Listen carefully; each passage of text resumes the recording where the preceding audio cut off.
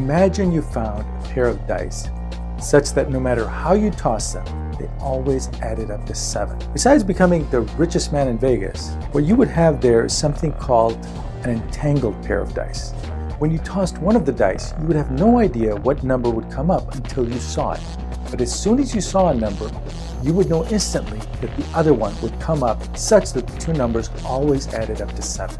You could now separate these entangled dice. You could have your friend Alice take one of these to Macau, while the other one stays with you in Las Vegas. And as soon as you rolled your dice, the other one would always instantly show a number that added up to 7. Since this happens instantly, did your dice communicate at faster than the speed of light to Macau? Entanglement is real, and it has mind-blowing implications for the universe. What is it? That's coming up right now. Although entangled pairs of dice is not real, in quantum mechanics, entangled pairs of particles are very real.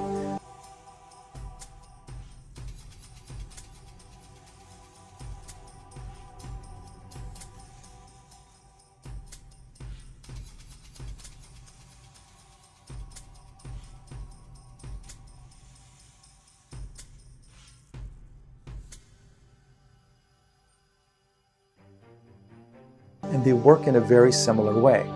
To understand entanglement better, you first have to accept the fact that at the quantum scale, reality is fuzzy. Reality doesn't know what it is until it's measured. This is like a single dice tossed in the air that doesn't have a distinct face until it lands. When tossed up, it is a 1, 2, 3, 4, 5, and 6 all at once. Quantum particles are similar in that they do not have a distinct property until they are measured. Particles, such as a photon, exist in all possible states simultaneously, but when it is measured, it is in only one state. And if the photon is entangled, this measurement of one particle causes its entangled pair to simultaneously exhibit the opposite state, no matter what the distance is between them. Einstein disliked this idea of one particle influencing the other over long distances so much that he called it spooky action at a distance. Einstein believed that the particles carried information about each other at the moment they were entangled and were close to each other. In other words, the properties of both particles were determined locally and carried along from the very beginning. So in Einstein's view, the two dice knew what they would show before they were tossed. But in the quantum world, this is supposed to be impossible because particles don't know what they are until they're measured, like the dice being simultaneously all numbers when tossed. But Einstein's view was something that many scientists held on to because his view of predetermined entangled particles could not be disproven. But in 1964, an Irish physicist by the name of John Bell devised a test that actually could prove whether information was encoded within the entangled particle or whether the spooky action at a distance was real. He did this by taking advantage of the fact that in quantum mechanics, measurement affects the thing you are measuring. If information was encoded at the time of particle creation, as Einstein believed, then nothing we do randomly to one particle should affect the other. And what this test found conclusively proved that quantum mechanics is correct, that Einstein was wrong, and that spooky action at a distance does in fact take place.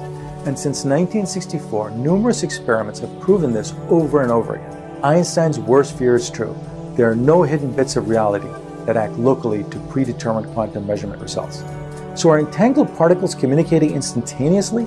If any communication does exist, it is at least 10,000 times faster than the speed of light. That's what we know. But this fact doesn't matter.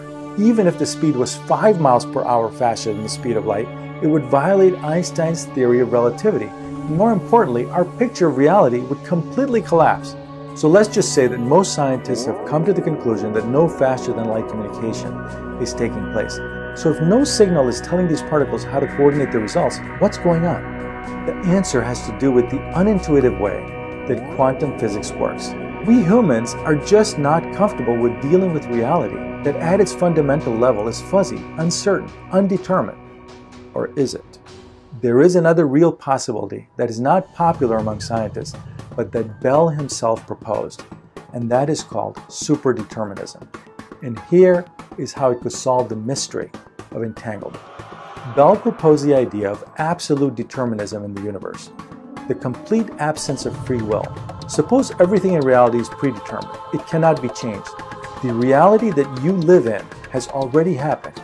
No matter what you say or do, nature runs like a clock, unchanging. Our behavior and decisions, including our belief that we are free to choose to do one experiment rather than another, is absolutely predetermined. There are no real choices, like the experimenter choosing to carry out one set of measurements rather than another. There is no real randomness. If this is the case, the mystery disappears. There is no need for faster-than-light signal to tell particle A what measurement has been carried out on particle B, because the universe, including particle A, already knows what the measurement will be. It's predetermined. Could this be the real reality? Could Einstein have been right all along, that God does not play dice with the universe, that all time and all fate is predetermined?